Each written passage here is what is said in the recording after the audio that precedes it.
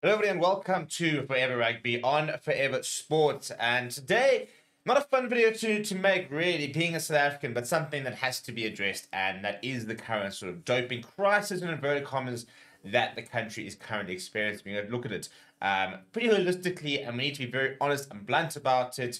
And also be a little bit mature about this. You know, it's very frustrating when you try to have these conversations and people are very knee-jerk reaction. For example, people are very dismissive sometimes, and it just doesn't do anybody really any real good to be over dramatic, for example, to over exaggerate about an issue which is so important and is very serious. I think what we see is people throwing around accusations far too quickly, far too easily, given the fact that there's no consequences, and we need to move away from a culture away from that, where those who have done wrong get the full force of the criticism, the abuse, not necessarily abuse, never abuse somebody, but the criticism they receive, the punishments, for example. But we cannot also then sort of throw around accusations willy-nilly at anybody and people who are doing everything correctly and are still performing at the highest levels. So hopefully in the comments we can have a mature discussion about this, but we need to address the elephant in the room. And that is, of course, he has become the latest South African player to be under a potential doping ban microscope after maybe having his test positive for anabolic steroids. A very different situation to the likes of, for example, your Alton Yankees, Apio Diantu, who test positive for different sort of performance enhancing drugs, but something a bit more niche as opposed to literally anabolic steroids, which is what Spoon Corsi has tested positive for. Although, to be fair, I mean, they're all performing enhancing drugs, so they're all sort of, I suppose, a form to a certain degree. But very different type of substances. And there's a lot of different types of substances which change all the time. So it is a very complex world that we live in with regards to performance enhancing drugs and performance enhancing supplements, for example, because there are a lot of legal supplements, there's a lot of illegal supplements, and we're looking at a clean game, but a game where the goalposts consistently do move with regards to what you can take, what you can't take, how much you can take, for example. And that is why the testing is so important, because it has to monitor the various different players and different things that people do take, which change a lot. So in terms of the current situation, Spoon, of course, is currently under investigation after having tested positive. We know that, for example, Alton Yankees is currently serving a 4-year ban after he failed to appeal the ban after he tested positive. And obviously the big one was Apio Dianti back in 2018 when he got that 4-year ban, which ended. And now he's sort of been back and good to go. Or 2019, really, actually, it was officially. But yeah, so it's been a very, very interesting case. The biggest sort of problem at the moment is not so much necessarily even the professional system, because, I mean, that's 3 players. It's a lot of players, far too many players. And if you look back at, for example, the Chile boy Rala Pettis situation. But obviously, there's also a massive issue at schoolboy level. Now, the interesting thing with the schoolboy level is that it's never going to be a good thing having these players, having schoolboys test positive and stuff like that. But the fact of the matter is that what South Africa does have, which is a very big positive, is a very, very good and competent testing system. And there is a massive drive across the country to keep sports clean.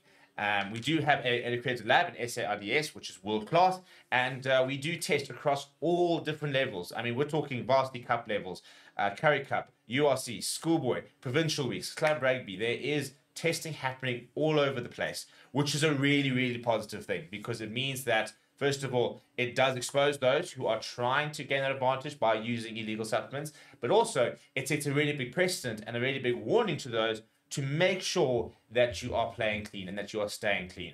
So from that perspective, it's a really big positive that in general, South Africa Sport is really proactive about this. The fact that they are looking at schoolboy doping, for example, and they are testing and across these levels to ensure that that people are being safe, for example, and that we're not creating a culture and getting rid of any sort of stigma regarding the doping situation in the country. I can probably hazard a guess that we probably test a lot more, especially in the recent times, than a lot of countries will at schoolboy level, for example, even at amateur level. It's not something that's commonly done. You're not going to go into, for example, schools in, I don't know, a Chile or Argentina, and there's going to be probably as big sort of nationwide testing at schoolboy level for rugby that there probably is in South Africa. So from that perspective, it is really a good thing in terms of us being proactive in the fact that there are these systems in place. The issue is obviously is exposing the endemic that there is at the moment. Now, doping is not a South African problem. It is not just something that happens in South Africa. We know this. Reece Webb, for example, former Welsh scrum-half, he is currently serving a 4-year ban as well. He made the move to France, it got picked up, and he has now got that ban to serve as well. There's been doping across different leagues. If you look at Chris Mayer, for example, in the English Premiership, he's got a 4-year ban, and that was back in 2022. Doping is a worldwide problem. We've got cyclists being banned. You've got Olympians being banned, for example. You've got cricketers being banned, football players being banned, Paul Pogba's being banned, for example. So it's frustrating to sort of sit there and say, South African doping is a match made in heaven, because it's just not at the end of the day. That is very inflammatory sort of talk and very much sort of almost like gaslighting the issue. And that's what frustrating is the fact that we can't have these kind of conversations without people sort of just throwing it around. And people then sort of go and look at isolated cases where people are found out and banned and punished, and then turn around and say, well, that means that, anything that the Springboks do, is irrelevant because there's, they're all cheats, which they're not. These players are constantly tested. And 3 of the players who are currently serving bans, for example, were not involved in the World Cup last year. So good luck trying to sit there and say that the World Cup didn't matter.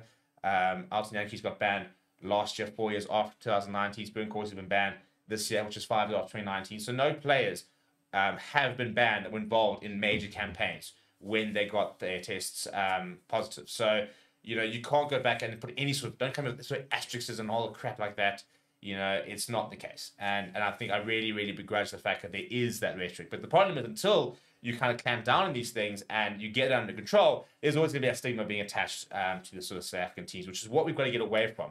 And it's a bit of a chicken and egg situation, because we have been proactive and we have started doing all the testing across, younger age groups and across the board, which is identifying more. And, it's kind of a bit of a chicken and egg situation, because you're doing more testing, you're finding more positive results. Therefore, it looks like you've got a big problem. Whereas if you weren't doing all that kind of testing, you wouldn't be getting those results, and the problem would still be there, but be going under the radar, and you wouldn't know about it. So that's kind of the problem it is. And it's a difficult one to try and solve. And that's why, there's course, for example, the sort of performance enhanced games, that there's going to be that, in theory, once they get financial backing, there's going to be that whole kind of Olympics type thing of people on performance enhancing drugs. And it's about, getting absolutely every possible inch out of human performance using any possible means, including performance enhancing drugs and the likes. So it's a tricky situation. As I said, as South Africans, you've got to try and go with thick skin, but hopefully you can have mature conversations about how we deal with this. Is it a lack of education system? Is it a press situation? Are we almost professionalizing too much of our rugby in this country, which is forcing players to try and find that edge because they're so desperate to succeed? Where are the problems? Where do the problems lie? How is it available? Why is it availability, for example? How do we clamp down on that? How do we clamp down on the quality of, for example, supplements in the country? Because that's also a major issue. People could be taking something which, for all they know, is completely legal and completely fine, and then it not being done properly or mixed properly and containing other sort of byproducts which are then banned. And we've seen that a lot. People taking products which haven't been tested, and that's why there's such strict testing, not so much just on the players, but on the actual products itself. And if you look at the Springbok squad, for example, they'll be categorically testing the supplements and anything that the box are sort of taking, the players are taking, to ensure that it is all legal and that it is not going to suddenly return an adverse result in the upcoming future. And these players get tested a lot. So you cannot get away from it, to be perfectly honest. That's something which is just a fact. These players get tested so often that you cannot take it and get away with it. You will get caught. And so, every single player, that has not returned adverse finding, you cannot put anything against their name about them using banned substances, because if they would have been caught by now. Let me know down in the comments below on constructive conversations, constructive suggestions. How do we, as a worldwide sporting community, clamp down on sort of the doping issues, and what is the solution? What are some of the solutions we can try and get? Let me know what you think down in the comments below. Smash a like on the video, subscribe to the channel as well. Thank you very much for watching. My name is Steve. I'll chat to you soon.